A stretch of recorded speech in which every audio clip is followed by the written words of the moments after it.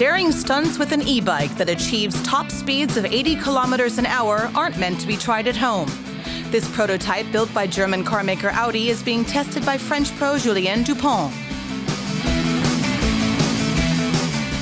E-bikes aren't just for people who are 60 and over anymore, they're for everyone.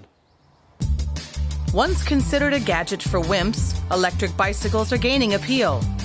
Carmakers now see a potentially lucrative market opening up. Journalist Bjorn Gertheis has been watching developments.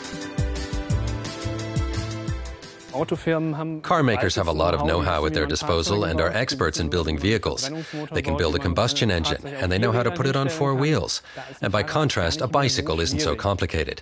Car makers, of course, have a different focus, and electromobility is an area where they need to be doing more. E-bikes have a battery-powered motor which eases the pedaling, but the motor can also be turned off completely.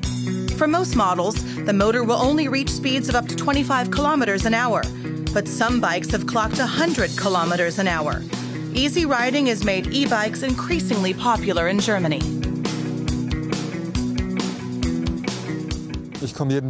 I can get up any hill. I never work up a sweat and can still go fast much of the time. It's a comfortable ride to work, and when it's hot out, co-workers are jealous. Bicycle stores are responding to demand by beefing up their selection and stocks. High-end models cost upwards of 1,500 euros. We see school children, university students, single parents and other single people all riding e-bikes. These bikes make up 35% of sales, and in the coming years we're going to see more of them. Another trend is the increasingly elegant design. Many electric bicycles look just like normal bikes at first glance. Both the frames and the batteries have gotten slimmer, but there's no getting rid of the battery entirely. The core element of an e-bike is the battery. Without it, you can't ride the bike. It takes 2 to 4 hours to charge the battery, and then you have enough power for 40 kilometers. The price is an interesting aspect. If you go to fill up your car, you can easily spend 100 euros. For an e-bike battery, you pay 10 to 20 cents, depending on the provider. This model, too, has little in common with the clunky first-generation e-bikes.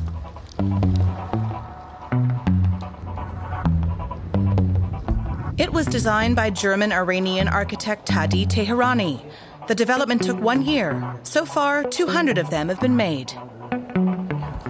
The main focus was on making a pure bicycle. We didn't want to create a sort of mutant bicycle-motorcycle hybrid. It must stay a bicycle, and it is a very elegant, pure bicycle, where the motor is simply integrated into the front wheel.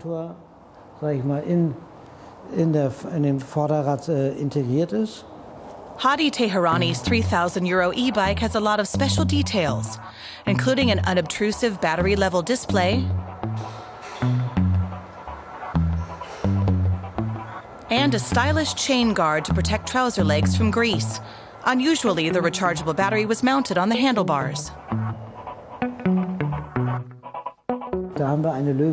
We found a solution where we said, this is like a briefcase I used to ride around, and I take this briefcase home with me in the evening, where I can recharge the batteries. The smart e-bike by Daimler is also new. Due to hit shops in June, it's the first e-bike mass-produced by an automobile manufacturer. It can hit speeds of up to 25 kilometers per hour and is meant as a zippy alternative to driving a car in the city.